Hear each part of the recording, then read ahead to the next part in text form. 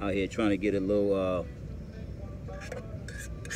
we out here putting a few banner signs out today, and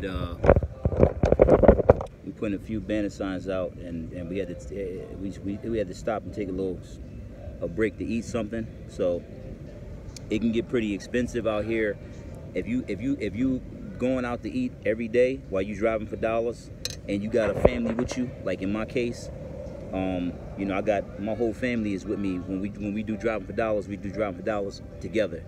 And I say together, I mean everybody. So we gotta stop and change diapers. We gotta stop and eat. And a lot of times we can't see him, but I don't want to put him all the way on there.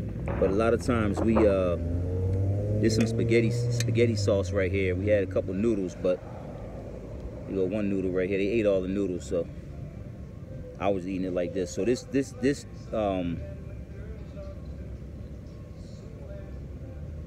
try to feed him till he get full. This can right here I got from Walmart. It comes with the top to go to it, and you put the top right on here, and it snaps and locks in. It's supposed to keep the food hot when you after you heat it up. So that's what I do. That's what we did. I heated it up at home before we got out here.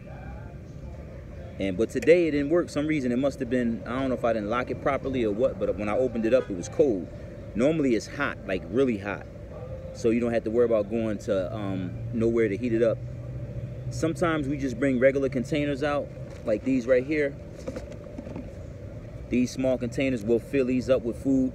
And like if we have whatever, spaghetti, chicken, rice, whatever. Most times it's rice and some type of meat.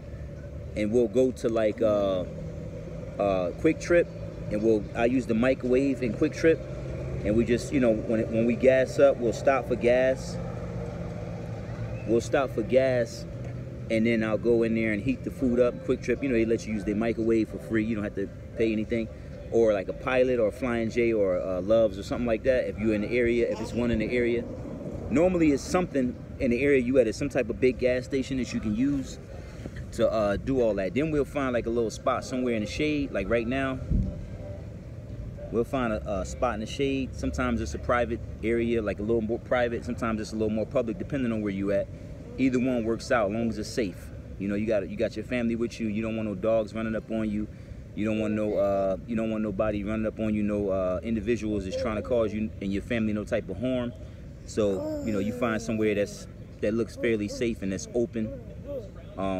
It might not be populated, but at least it's wide open. You can see everything coming your way. For the most part. So anyway, that's what we do.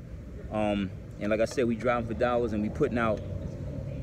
We have one mobile home right now that we purchased, and we're trying to get rid of it now. So we had to put out some advertisement for that as well. Come on, Baba. So I'm trying to. He about done now. So I'm trying to, we like to try to get a little full, and like I said, normally we go to Quick Trip and do this. Today, we had a Walmart, near Walmart, because we do it near Walmarts too. Because if you gotta use the bathroom, you can go to Walmart and use the bathroom, or go to Quick Trip and use the bathroom. And then we like to do places like Quick Trip because you can do everything. You can get gas, use the bathroom, you can find somewhere to eat at. So we always take little breaks, let the kids stretch out, because the kids be in the car the whole time. So we like to let them get out the car for a little while, run around and play a little bit, you know, stretch out. So it's not so, oh, he still want to eat. He's talking about, So it's not so, punishing to them, because this can be pretty difficult for a kid to be in the car practically all day doing driving for dollars.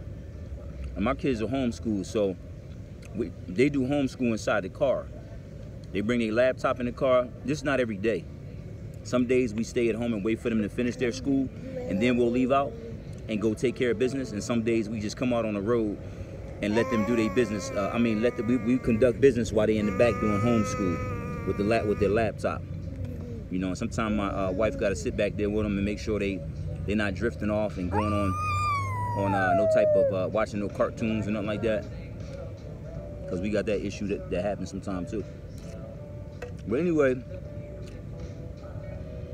I was saying Quick Trip is good because, well, if you're in the South, they might not have a Quick Trip where you at. You might have to go to Wawa if you up north somewhere, or 7-Eleven or whatever. Because you can get gas, you can get air in your tire. If you need air in your tires, you can use the bathroom, you can get a snack, and you can get your coffee. If you're a coffee drinker or a 5-hour energy drink or whatever it is you drink,